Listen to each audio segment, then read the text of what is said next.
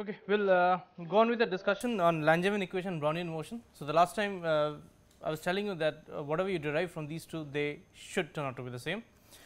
We went ahead and derived the expression for the mean square displacement and then the RMS, right, and we said that the RMS is the one we should really care about, because we saw that the average of x was essentially 0, right, because it was an odd function. So, this is what we derived. So, this is the probability distribution for a random walk, right, where you are moving a distance x, does not matter in which direction.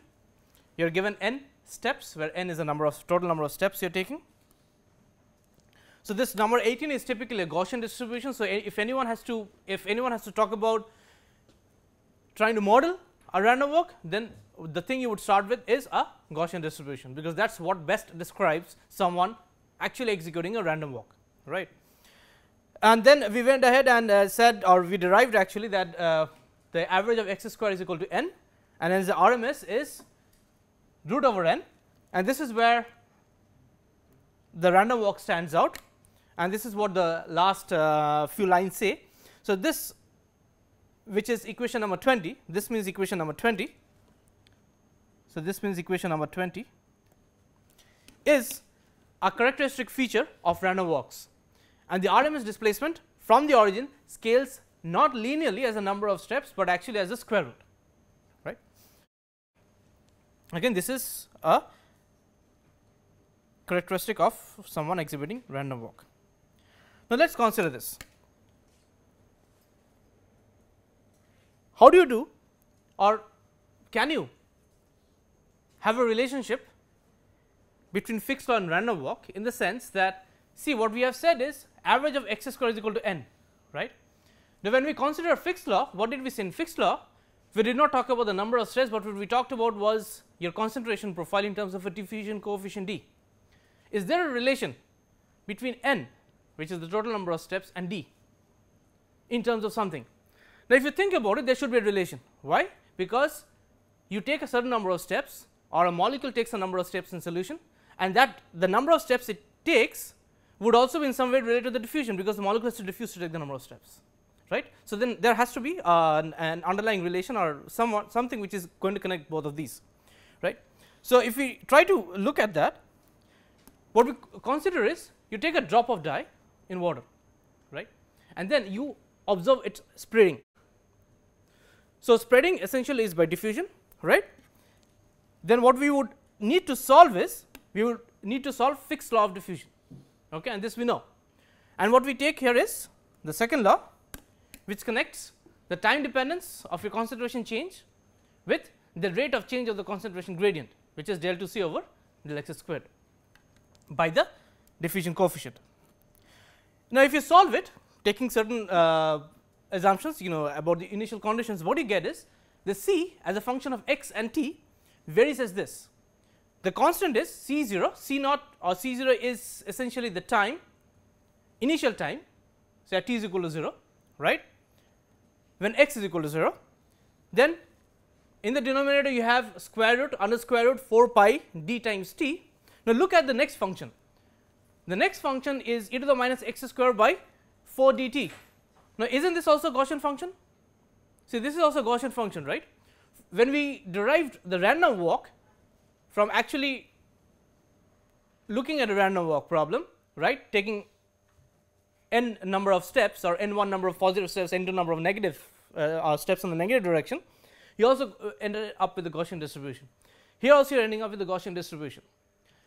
Now, to try to bring about a parallelism in these two, what we do is, we say, suppose the dye molecule starts at x is equal to 0, when t is equal to 0, and now takes n random steps. So, now think about it like this: the dye is diffusing definitely, but forget about the diffusion for the time being. What you are saying is that the dye started at time 0 at a certain point where x is equal to 0, arbitrary, does not matter, you have shifted the origin and said that x is equal to 0. Now, the dye diffuses, means it starts taking a certain number of steps in a random direction, because there is no bias. Okay. Then obviously, the concentration of the dye can also be expressed as a random walk model, right, and if I do that, so this is what you get. So, then C x as a function of x, then the total number of steps n is given by this probability distribution. Now, this you know from before, this you do not have to derive again. Okay, this you know from before. So, then you have two relations, one is c as a function of x and t, and the other one is a random walk problem c as a function of x and n. Okay. Now, both of these are equivalent. See, both of these are Gaussian functions, and both of these end up describing the same situation, telling you the same picture. Only in one case you have a time dependence, and the other case you have a step dependence, right, x being the same, that is the distance being the same, x. So, then what does it mean? What it means is, then there has to be a relation between the number of steps you take and the time, obviously, because taking a certain number of steps you would be needing some time to do, and what should it be related by? It should be related by the diffusion coefficient d, by some relation or the other. So, now if you would compare these two, just compare 22 and 21, what you see is everything else is the same, right. Then you can compare this c, 2n is equal to 4 dt, right, or root over 2 pi n is equal to root over 4 pi dt, these should be equal. When you do that, this is what you should be getting. Comparing equations 21 and 22, right, then n is equal to 2 dt, right, n is equal to 2 times d times t. Okay. Now, this is important. Here what you have said is the total number of steps that I take or anyone can take is equal to a certain constant times the diffusion coefficient times the time that is evolved since you started walking, since you started making a first step. Okay.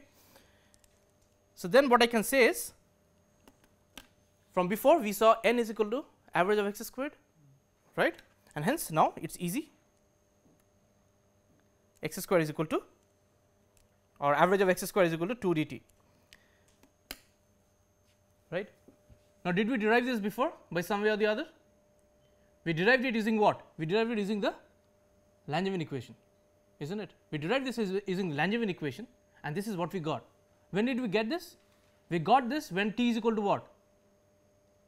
Long or short? When t was long, really long, right? Then you had sufficient number of Brownian collisions, that means sufficient number of collisions, and hence it was totally uncorrelated, and that is what it was defined by. So, that means using this random walk problem too, you reached the same conclusion as you got from the Langevin equation, where average of x square is equal to 2 dt. Okay. So, for 3D what will happen? So, for 3D what will happen is, see, this average of x squared, if you take 3D coordinates, what will happen is, instead of x you represent it by r. Okay. Now, instead of x if you represent it by r, then average of r square is equal to what, or r square is equal to what, you tell me. For 3D, r square is equal to x square plus y square plus z squared, right, and x, y and z are independent of each other. Now, if you have this, that means we know that average of x square is equal to what, 2 dt, average of y square would be what, 2 dt, average of z square will also be 2 dt, right. So, then what will the average of r square, this is essentially 3D you are talking about, would be 6 dt, right. So, this is what you have here, an average of r square is equal to 6 dt, okay, plain and simple, because these are not correlated, independent of each other absolutely, and hence we can always make this. So, here I can write this average of r square is equal to average of x square, y squared, z squared. Now, you can realize this, that a very general expression from here would be, if I write r square is equal to 2 times d of t, where d is what, where that small d is referred to as the dimensionality of your problem. The small d is referred to as the dimensionality of your problem, right. So, this d is referred to as your dimension or dimensionality. That means, if it is 1 dimension, then d is equal to 1, you get 2 dt. If it is 3 dimensions, then what is going to happen, d is equal to 3, you get 6 dt, and so on.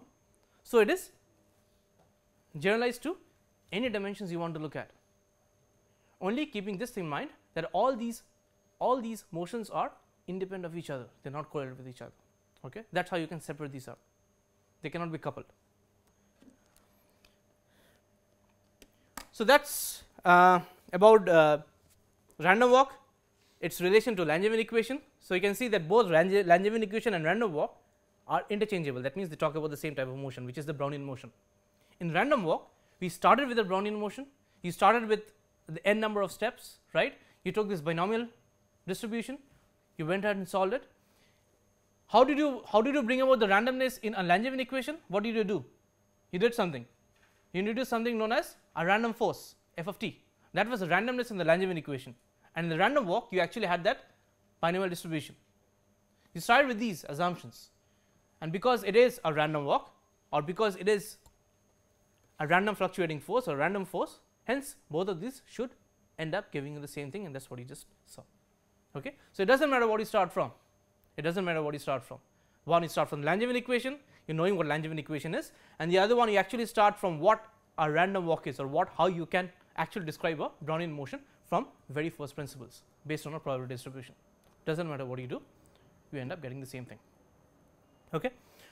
So, this is mostly about diffusion, and please at least try to remember these things, because no matter what you do, you will always face these problems, because diffusion is so inherent, so fundamental to any process, be it a chemical reaction and be it any other reaction which happens in our body. Now, physiologically, that is why random walk is such an important phenomenon. It is really important. Okay. Now, this problem I want you to do by yourself. What will happen if you know that you have diffusion, and during the diffusion that process is also coupled to a chemical reaction. So, what I mean by that is, suppose you have a tablet, right, you take a drug tablet like a medicine, and there is a drug in it, and you know that the medicine is going to go somewhere, it is going to release the drug, and the drug is going to react and then have its effect. So, you have two things. What do you have? One is the reaction, definitely after the drug is released, but before it is released, then the drug has to diffuse, right. So, then you have the diffusion. So, then your total reaction, your total flux would be composed of two terms. What are the two terms? One is coming from diffusion, essentially the Fick's law, and the other one would be coming from the chemical reaction. Okay. So, here as I said, you consider drug molecules diffusing out of a tablet, you model it as a planar wall into a solution, and it is given that the drug molecule does undergo a chemical reaction according to this process. The dC by dt is equal to minus k reaction times C. Now, this is given to you. Okay. Now, what you also know is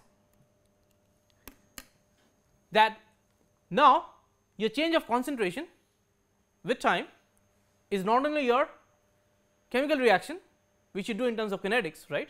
In kinetics, that is what you do, right. You relate your change of rate constant and whatever to your time dependence of the change of concentration, but here you have a second term which is the diffusion, right, it is coming in. So, this is what you need to solve, okay, solve by yourself and see what solution you get, right. You can take any assumptions you want. By this by this time you must be knowing how to solve differential equations and what initial conditions you might want to start with, okay, it is not an issue. So, try this out please and let me know. So, this is a homework problem, okay, you can write .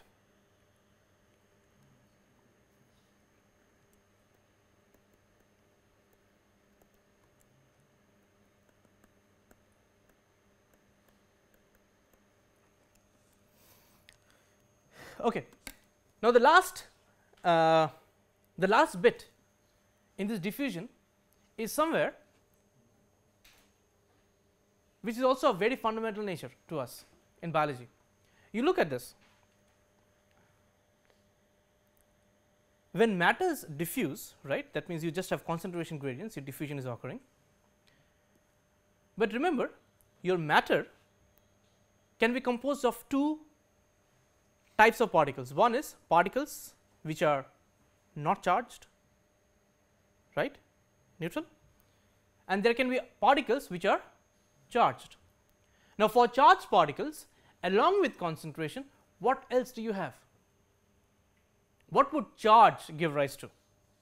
A certain potential.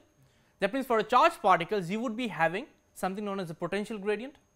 Now, I do not know whether you actually derived Nernst equation before, but Nernst equation starts from that. That is what Nernst equation relates you to. It relates what? It relates the change in potential to the difference in concentration you have. That is what Nernst equation does for you. So, you can see the last bit of this puzzle is ion flow or ion transport in our body, and specifically where is it important? You think about this. Our cells are lined by plasma membranes, right, biological membranes. Now, these are typically what? Hydrophobic. So, they are impermeable to what?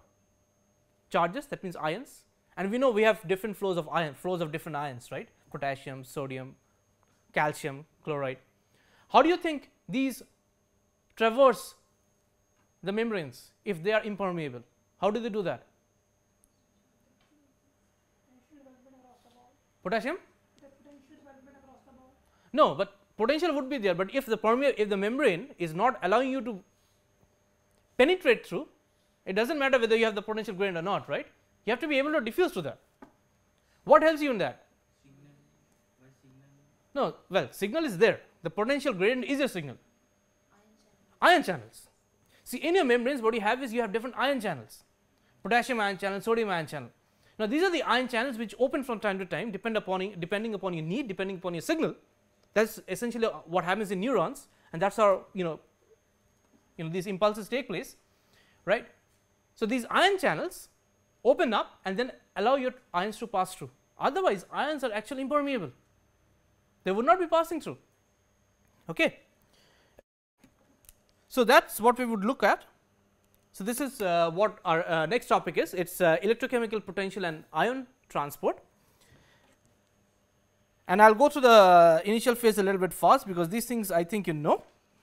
We start from general thermodynamics, and from thermodynamics you know, if you have an open system, where even matter is exchanged, that means matter transfer is going to take place, then the differential of G is essentially a function of what? G is a function of P, T and N, when N is the number of molecules, number of moles which can be transferred, okay, across whatever you are looking at. So, then dG as a differential would look like this, right. The first one is del G over del T at constant P and N, Ni times dt and so on. Now, this is where you consider only the molecules moving out, does not matter what these molecules are, they can be charged, they can be non-charged, right, any type of molecule. But remember, we have to bring in this electrochemical potential. So, this can be further written as dG is equal to minus S dt plus V dP sigma I mu I dni. Now, this you all know, right. Now, what you do is, as I said, along with matter transport in biological system we also have charge transport, and if you have charge transport, then your potential is not only P, T and N, it will also depend upon Q, right. So, that also has to be brought in. Okay. So, if I try to bring that in, this is how I do it. I have to introduce electrostatic potential in my free energy problem, and the way I do it is, I consider a charge Q, any charge, does not matter what it is, and then I say that the electrostatic energy on this charge is given by Q times psi, where psi is the electrostatic potential, right, and this potential it can experience whether by a single ion being close to it or by a cluster of ions, does not matter, it is the net electrostatic potential it faces, right, being very general. Now, if that is so, now what I can do is, I can take that invoke it in this the free energy equation. So, up till this you knew from before, now I have this extra term coming in, psi dqi. Now, please note this difference. So, this, see, this variable is j and this variable is I. Tell me what does this difference signify to you? You know, what is the importance of this difference I and j? Okay, j might refer to any species, right. Then what about I? I will only refer to charged species, right, because remember you have dqi. If it is not charged, then dqi essentially is 0 for that. There is no charge difference anyway, it is a neutral molecule, it is a polar, it is a neutral molecule, it is not a charged molecule. So, that means the j and I differentiate you from what? From the charged type, from the essentially the non charged type, but this d and I or the d and j includes anything and everything. and the last one includes only those ones which are responsive to a potential gradient because they have charges, because your neutral molecules would not be responsive to potential gradient, they just do not care. Okay. Right. So, going ahead with this, let us consider that the total charge say on species I is given by Q I is equal to Z I times E I times N I. Now, this you know, it is not a big deal. So, what Z is essentially the valency or the charge per ion, E is the unit of charge, we know this. Now, what about N? N is, say suppose I have a specific ion of type I, there are n number of those ions.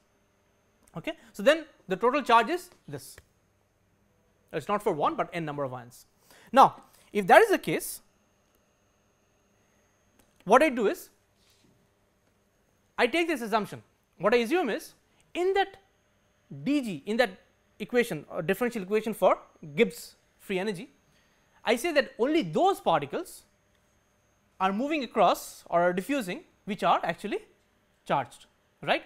So, now remember, how did we differentiate I and j? We differentiated I and j saying that I was essentially only the charged particles and j was the whole thing, because j does not care, it is just a matter of transport. The moment I say that only the charged particles are going to get transferred, then what do I say? What I say is that I is essentially equal to j, right, because now I can remove the label, I can remove that index, that labeling index, I can easily remove it. So, then the free energy becomes minus S dt plus V dp. Now, I am combining the two terms. Okay. One is mu y dni and the other one is Z I e psi dni, and why I say Z I e psi, because of using this, where we have used dqi is equal to Z I times E I times dni, where the difference or the differential of charge is essentially because of the difference in the number of particles or the number of that species I. Okay. This I take and put in equation 3, and this is what I end up with, which is equation 4. Simple, right? I just added these up, and in doing so what I did was I said I was equal to j, because those are the only species, the charged species are the only species which are getting transferred, right.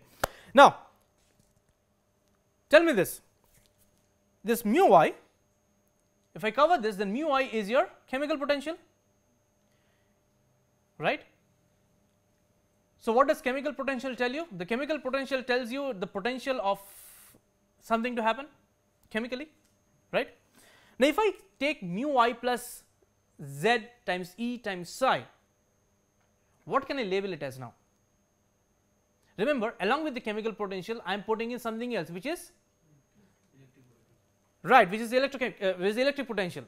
So, then in combination, what can I call this? That means I can take this and combine this with this, and what can I call this together?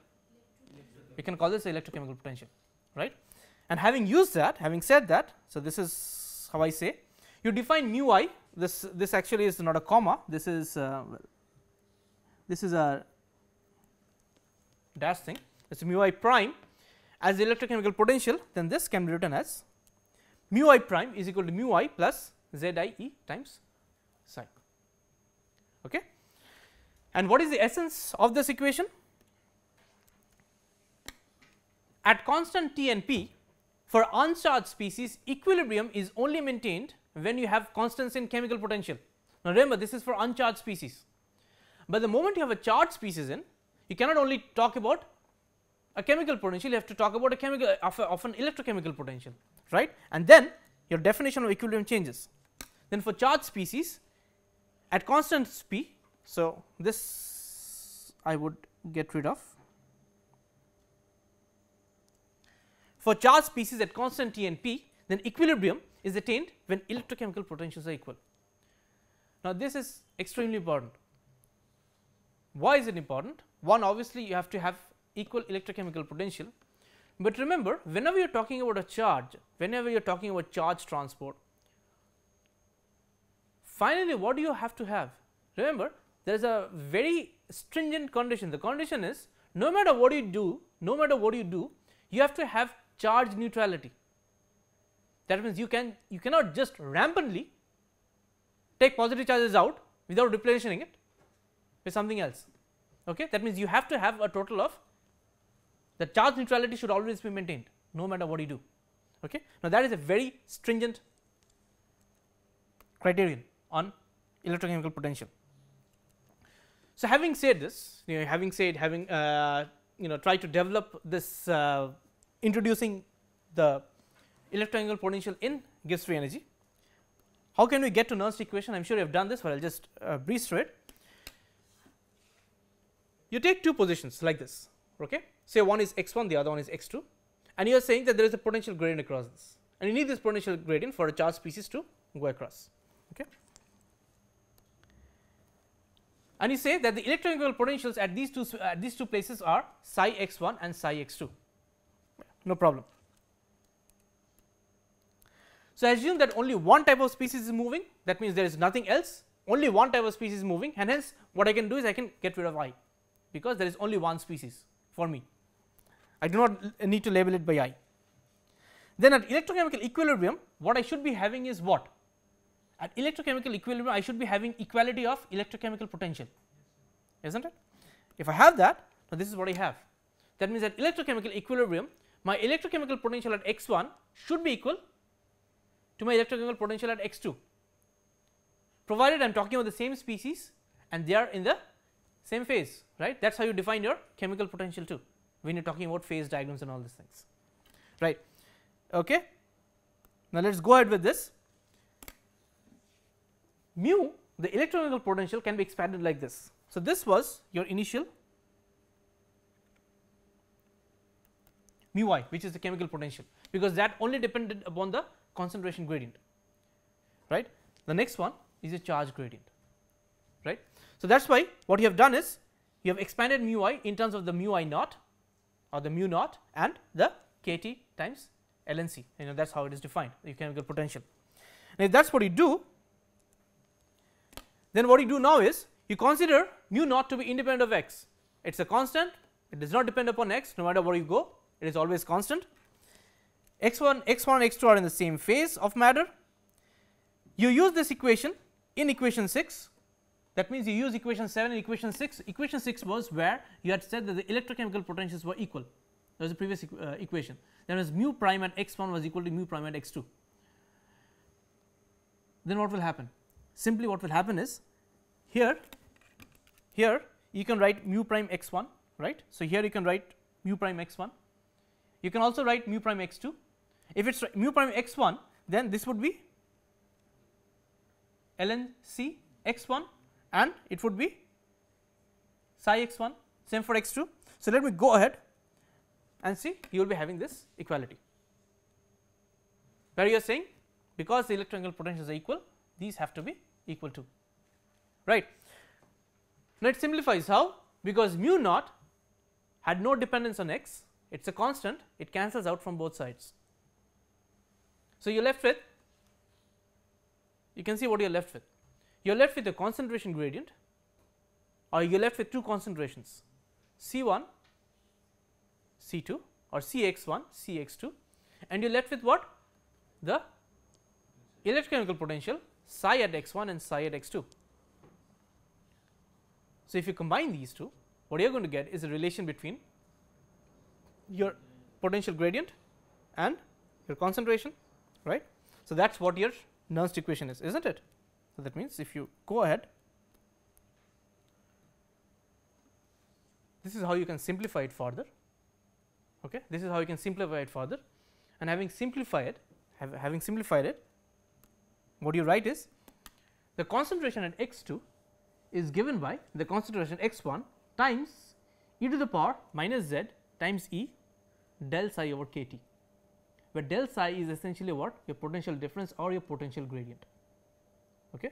And Cx1 and Cx2 are the concentrations at the two borders.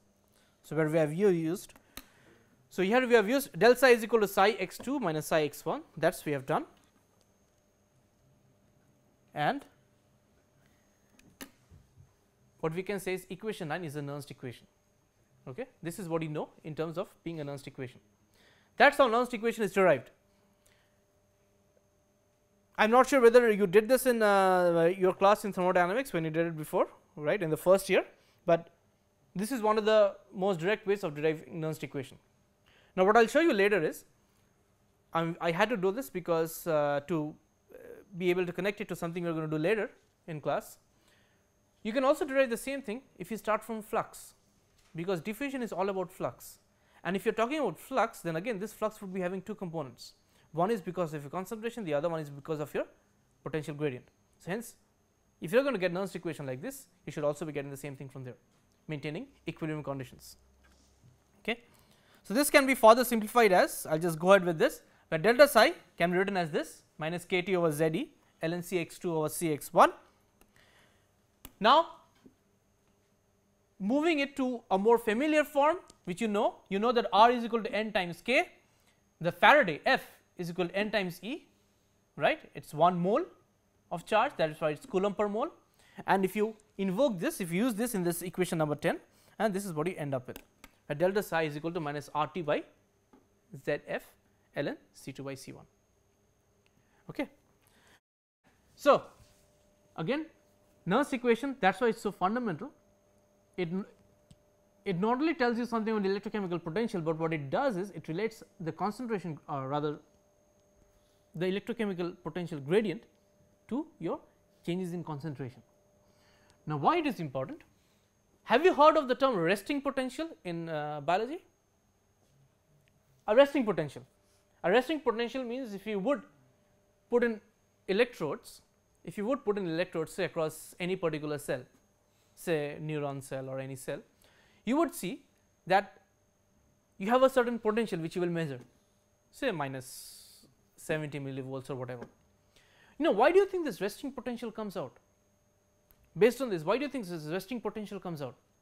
Here we are talking about only one species of ions, right? Say only your potassium channel is opening and only potassium ion is moving in or out. Okay? Only one species is moving in or out. Okay? No other channel is open. What it means is, then if you have a resting potential of a certain whatever value it is, that means you have a delta psi, right, which is a potential gradient. So, then what does this potential gradient tell you immediately based on this equation?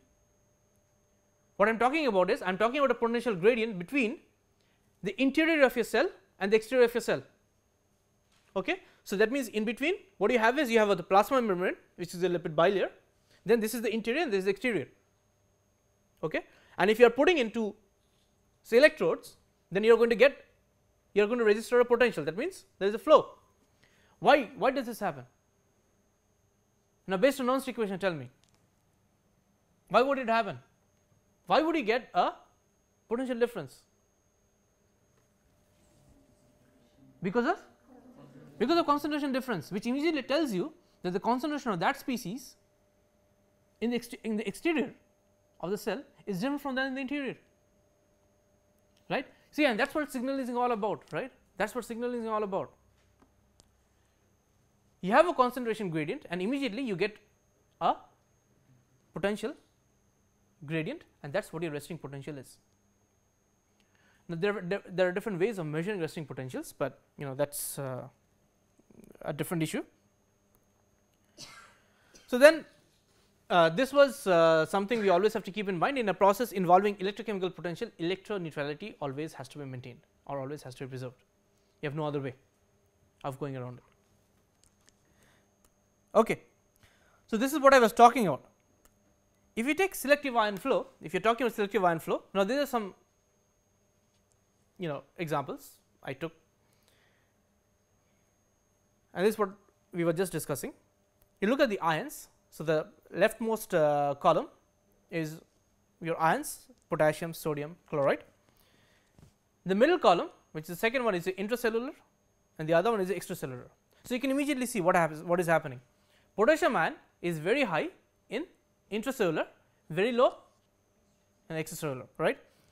Sodium is just the reverse. Now, this you would expect why, based on some sort of neutrality, right, because you have so much of high positive out there and so much of low positive because of potassium. Then for sodium it would be the other way around, and then you have chloride, okay, which maintains the total neutrality. Now,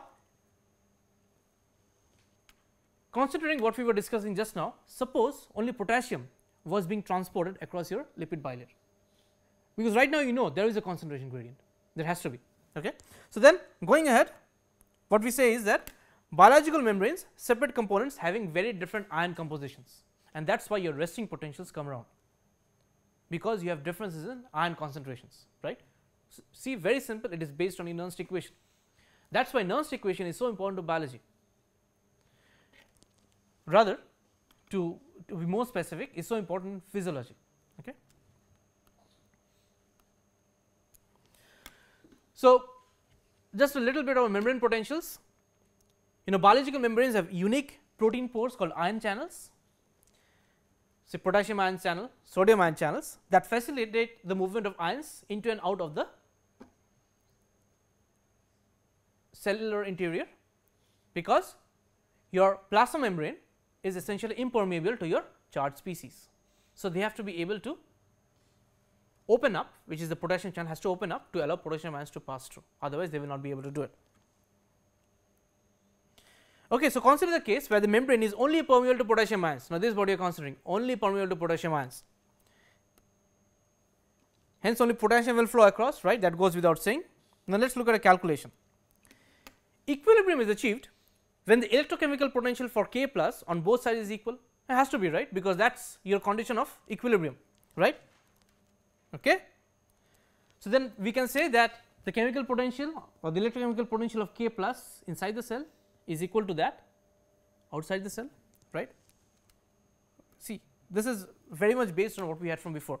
Then your potential gradient is related to this difference in concentration of potassium ions by this equation, RT by ZF ln K plus over K plus, where the subscripts tell you which K plus we are talking about or where this K plus is. Okay. Now, remember for potassium what is Z equal to 1, right. Okay. So, if you take this example, say for K plus, this is what we saw in the other table, the previous table, say intracellular it is 5.5 millimolar, extracellular it is 150 millimolar. Actually, I think I have the other way around, isn't it? Let me see. Yeah, I have the other way around anyway. So, I will make this EXT and make this IN. Okay. If this is the case, and if you have a certain any defined temperature, then what you will get is your potential is minus 88 millivolts, which is close to minus 90 millivolts. Now, this is what your resting potential is. That is, at rest at equilibrium, you are not looking at anything. Okay. You have a dynamic equilibrium. Even in this dynamic equilibrium, you have a difference in ion concentration, but you have a similarity in electrochemical potential because it is in equilibrium. Electron neutrality is maintained, and having maintained all those things, this is a potential which you measure, and that is how it comes out. This potential is by no means small. Let me tell you this potential is by no means small, and a small change in potential can give rise to a cascade of signaling events, and that is why these potentials are so necessary, right. But for this we do not have to know all these things. What we just derived was from our basic principles of thermodynamics, that is it, applied to physiology. Okay. So, I will just go to the salient points and then come to the main one. So, one is the potential difference results from diffusion of permeable ions. Remember, these are permeable ions because they have to diffuse, they diffuse to the ion channels, right. Now, the difference is generated if the membrane is selectively permeable to one ion only. Okay. At equilibrium, there is no net flux of K plus ions, it is already equilibrium. The system is at thermodynamic equilibrium where diffusion is balanced by potential difference. Now, that is what you have to have, because what is the net flux? Your net flux is equal to, is composed of two things. One is your concentration gradient, diffusion, and the other one is your potential gradient. And in equilibrium, what will happen to the flux? That flux would be equal to 0. That means these two would be balancing each other out, and that is what you mean here. Okay. And obviously, electrical neutrality is maintained. So, these are the salient points based on Nernst equation of any membrane potential or of any potential you are talking about associated with the membranes inside. Okay. If you would ever look at these, and especially the potassium ion channels, the structure was solved, a person got the Nobel Prize for this, right, and that is why it is so important, and it is really interesting to read, it is really worth reading. So, look that up. Okay. There is if you just go to Google, there is a Nobel lecture, the person who won the Nobel Prize, I am not telling you the name. Does anyone know the name? Anyway, just look that up. You look at his Nobel lecture, if you do not have it, you just let me know. I mean, I think it is one of the best notes on, the best things you can ever go through. He actually goes through how the potential channel was discovered. Okay. Try doing that. Okay. So, what we will now do is, I will come to the main topic, which is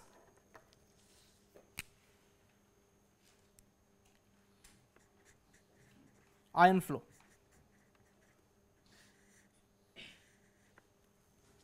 Remember, we always talk about flux. We always talk about flux. So, when we talk about ion flow, what we say is, we say what is the force,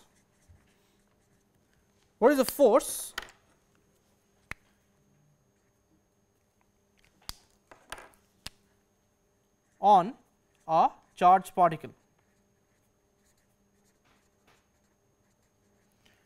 What is the force on a charged particle? Now, this F is given by F is equal to Z times E, Z times small e, which is the charge, times big E, which is the potential or the electric E field. So, this is equal to what? What was F equal to? Do you remember what was F equal to? F, just in general, your F is equal to minus dV over dr or dV over dx. Do you remember, it is a potential gradient. So, in this case, what will E be equal to?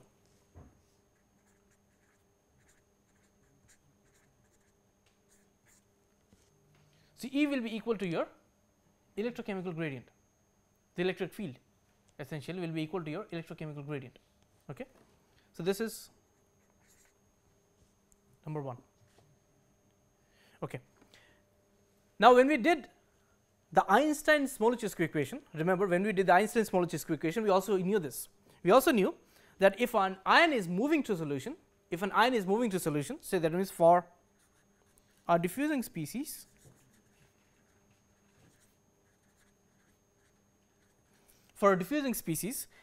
I have F is equal to, if you have friction coming in, what will that be? Do you remember? Xi times V, isn't it?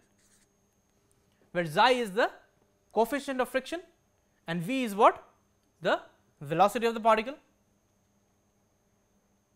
Okay. Right. Now, I can say F is equal to, if xi is the coefficient of friction, what I can write is, I can write 1 by u times V, this is 3. What is u? U is the mobility, because if xi is the friction, then the inverse of this has to be the mobility, right. Now, see, why am I talking about mobility here? I am talking about mobility here because ions will be flowing, right. Ions have to be mobile, and there is something inherent related to it. It is called conductivity. Conductivity is related to what? The mobility of your ions, right. Remember H plus, OH minus ions, these are so highly conducting, that means they are so highly mobile, and there is a reason for that. Okay. So, that is why we now move from a friction to the mobility of the corresponding ion. Okay. So, from here, I can have F is equal to 1 by u times V, right, no problem, that is what we said. So, this is say number 3. Okay. So, we have related two things, we have related the mobility to the force, the friction force, where F is equal to 1 by u times V. Now, this we know from before. Now, we also have a force from before, right. That means we just said equation 1 was force is equal to Z times E times E. There is another force which the charged particle is facing. Now, can we combine these two forces? Okay. Now, can we combine these two forces? So, how do we combine these two forces? What we say is that how do you define flux?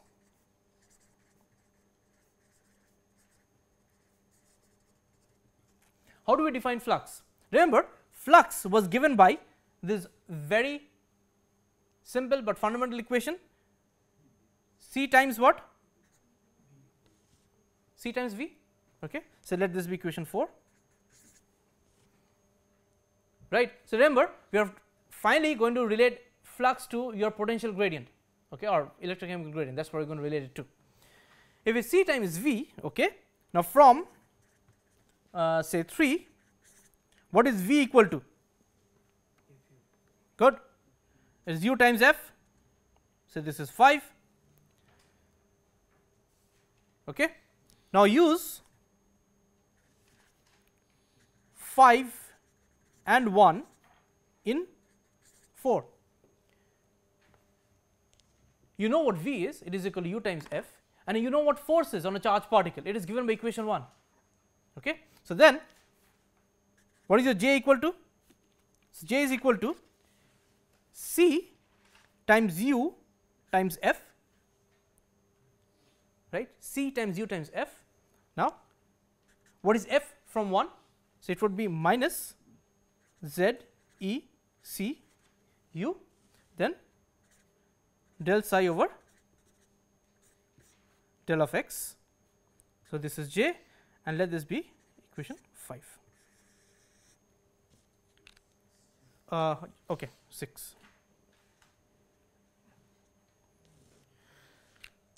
So, here what you have done is you have related your flux change to your potential gradient.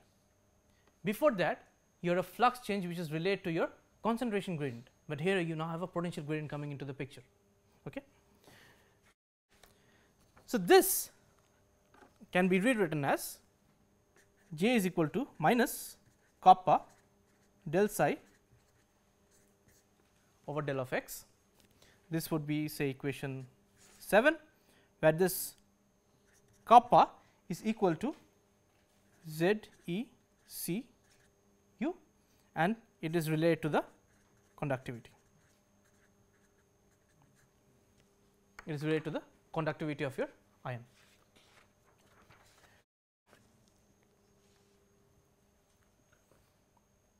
Okay.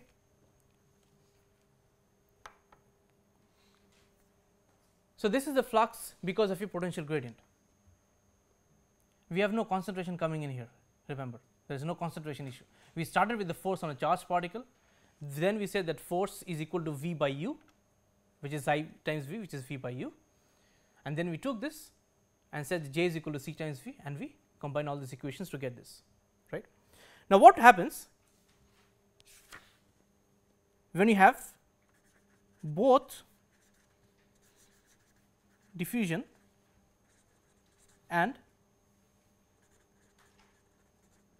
potential gradient?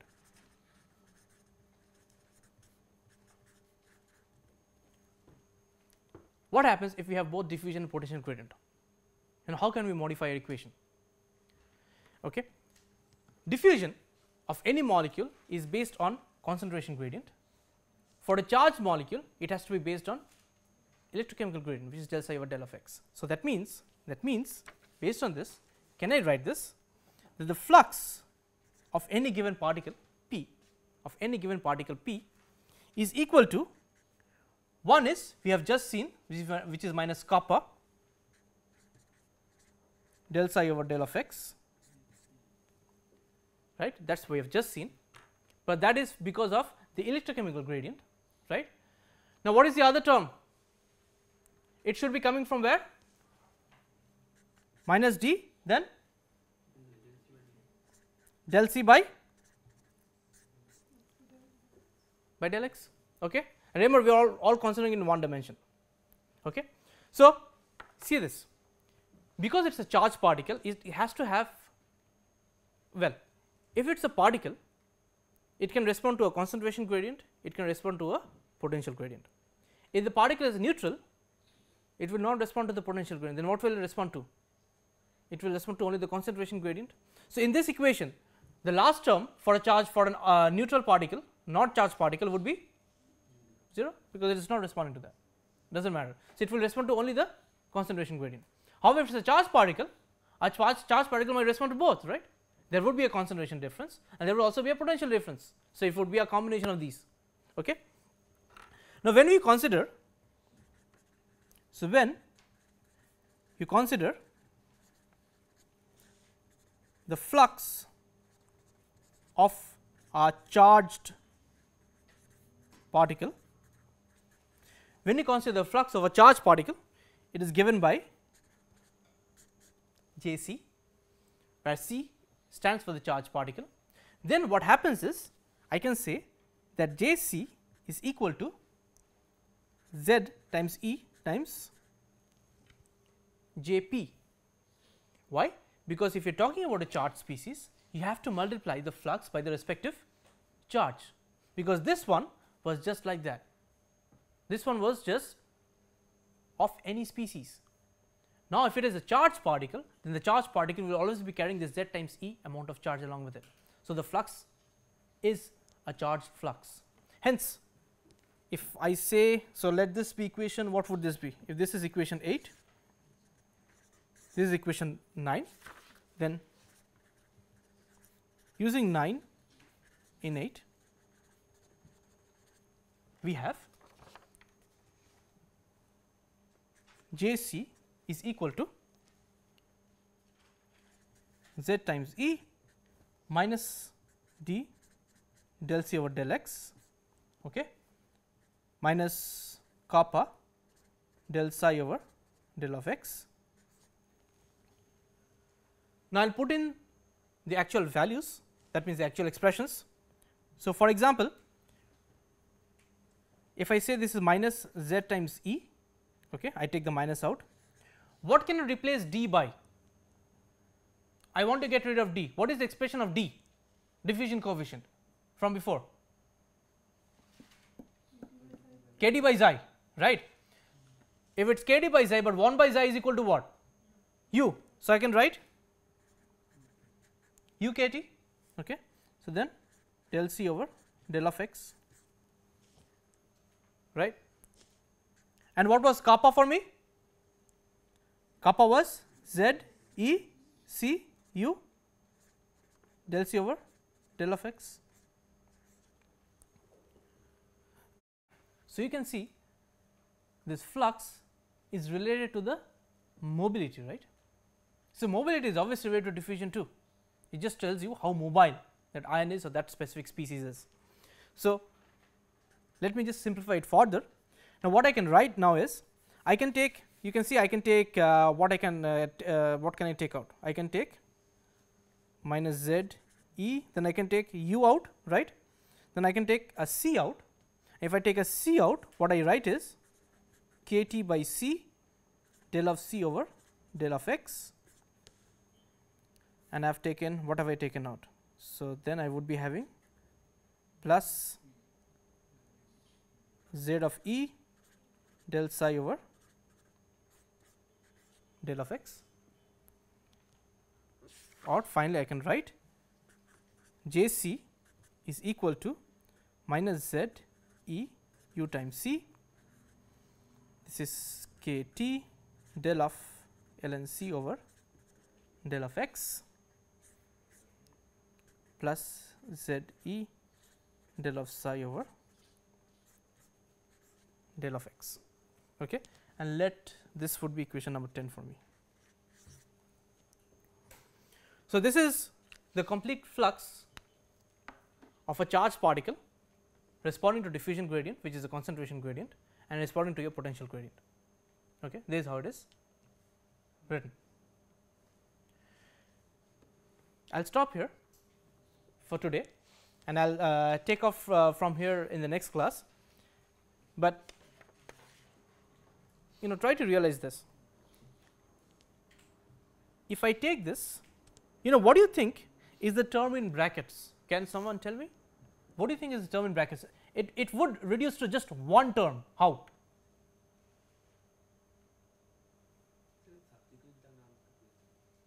Substitute the Nernst equation? Well, not substitute the, well, you can substitute the Nernst equation, but there is a more direct way of doing it. Just think about something, a new term, a new potential we talked about today. What was that? what is electrochemical potential equal to? Mu I prime or mu prime is equal to mu naught plus k T ln C plus Z E psi. Now, if you take, so this is a derivative of x, right, because we are talking in one dimension. If you take del mu prime over del x, you know what will you get? The first term goes to 0, the second term is what? K T del ln C over del of x, the next term is Z E del psi over del of x. So, that means the whole thing can reduce to what? K T del of mu prime over del of x. Okay. So, now you have taken a flux which you have given it the most general expression, it is the electrochemical potential. If there is no electrochemical potential, it just boils down to what? Chemical potential, does not matter, but that is the most general expression you can have. Okay. So, I will keep it at equation number 10 because I like the number 10, I will not go to 11 and end, right. So, tomorrow we will start from that one. Okay.